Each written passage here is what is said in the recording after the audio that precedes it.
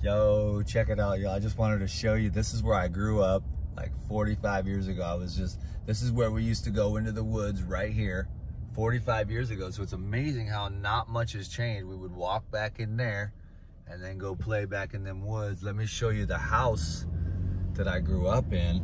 This is Bothell, Washington. It was not like this, but it hasn't changed that much, to be honest with you. I'm kind of surprised.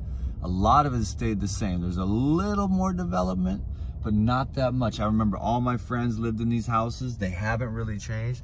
This was the house that I grew up in with my two brothers and my dad right here, 23618. And it really hasn't changed at all. So there's that house. This is where I grew up, and then there was some woods back there behind the house. That was my babysitter house right there. And then up here, my dad actually met my stepmom, and I'm gonna go see the house we all lived in with 9 kids. This was actually my preschool right here. That was where the bus was parked, where the Jesus Sesame Street bus was parked.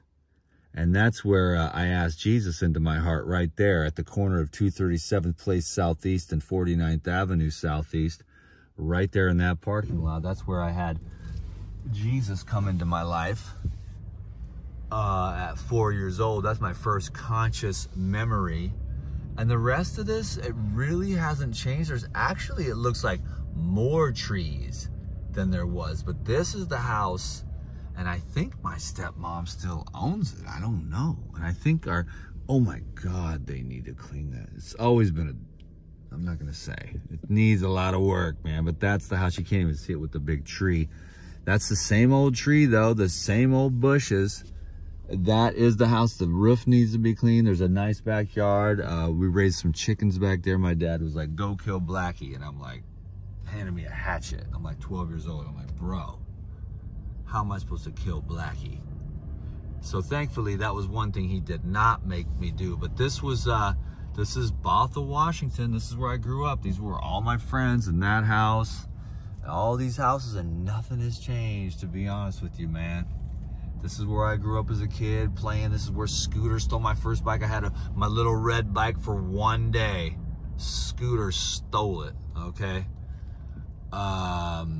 And then I found the bike years later in Scooter's backyard because he was like, no, I didn't steal it. And I had to, what was I going to do? You know what I mean? But he did steal it, and it was rusty in the back of his yard many, many years later. So that was a tour down memory lane. I'm over here staying at the extended stay in Redmond. So I thought I'd cruise up to the old neighborhood, and it's like amazingly similar to what it was.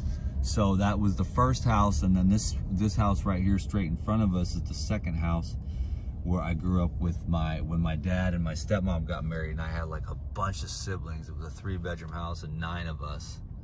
You know what I'm saying? So anyhow, and there's the preschool where my life with Jesus began. So I'm really, really, really, really grateful for that, because I'm still alive because of it. Well, let's go check on something new. I'm gonna go out and get some exercise today and get some juice. So here's the neighborhood. Thanks everyone for watching the video. More crazy cool stuff like this coming along. DTM video marathon. Can I get a thumbs up and a comment for the algorithms, and give me all the love you can get on these algorithms? Okay, can you dig it? Because I'm a truth teller, and you know the AI cannot dig it.